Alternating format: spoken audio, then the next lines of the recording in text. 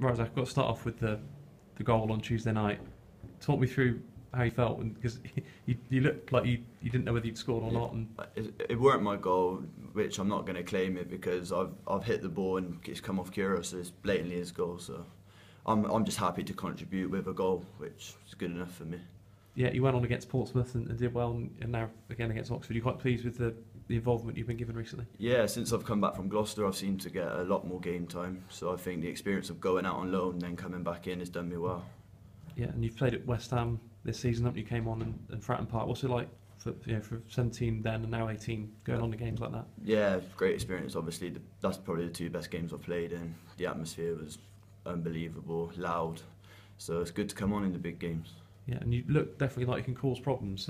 Portsmouth, you beat a couple, didn't you, and had a couple of decent runs. And do you feel like every time you go on, you can make something happen? Hopefully, that's what I'm looking to do. Is when I come on, get at the defender, which is what I'm meant to do, and just get crosses in the box. So Yeah, and the spell at Gloucester, playing, albeit 2 leagues below, did you find that beneficial playing in competitive football? not beneficial as in like passing the ball, but obviously it's a lot more physical down in that league, which is understandable. Whereas in League Two, it's more passing. Gloucester just look to get it forward, but yeah, I've obviously come back and started to get in the team, which I'm happy with. So Yeah, there's 11 games to go, and the manager said that he's definitely going to throw you in at some point. So you're just now waiting for that chance. yeah, I've been waiting for a chance the whole season. So, but I'm happy to keep coming on and get at people and just do a job for the team. Yeah, there was a time when the diamond was being used every week. You probably thought, how am I going to get into this team? But now it does seem to be a formation that would suit you now, doesn't it? With a 4-2-3-1.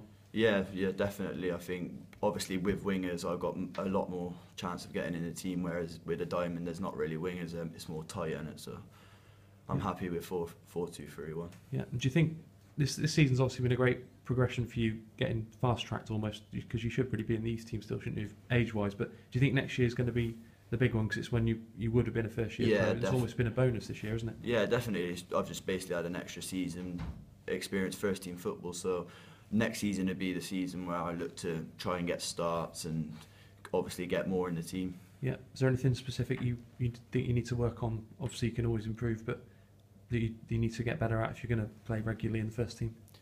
I think when I beat a man, just to get crosses in the box earlier, obviously I like to cut back and try and get on my right foot, so obviously I think I need to get crosses in the box earlier.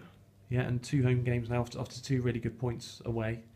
If you can get a couple of results at home, you never know, do you? Could still be a shake-up. Obviously we're still going to push for the playoffs. It can still be done, definitely, so I think 2 wins and we'll be up there.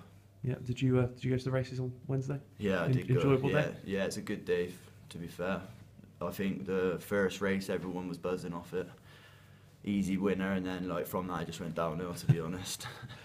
But it's good for, I mean, you can see how much it meant against Portsmouth when Steve Elliott made that block. Everyone was hugging and jumping around, and it's important days like Wednesday just for team spirit, isn't it, to get everyone together? Yeah, definitely. I think team bonding does the team a lot of well to stick together, and obviously we need that at the moment because we haven't been the best this season. So if we stick together, I think it can still be done. Yeah, brilliant. Cheers, Zach.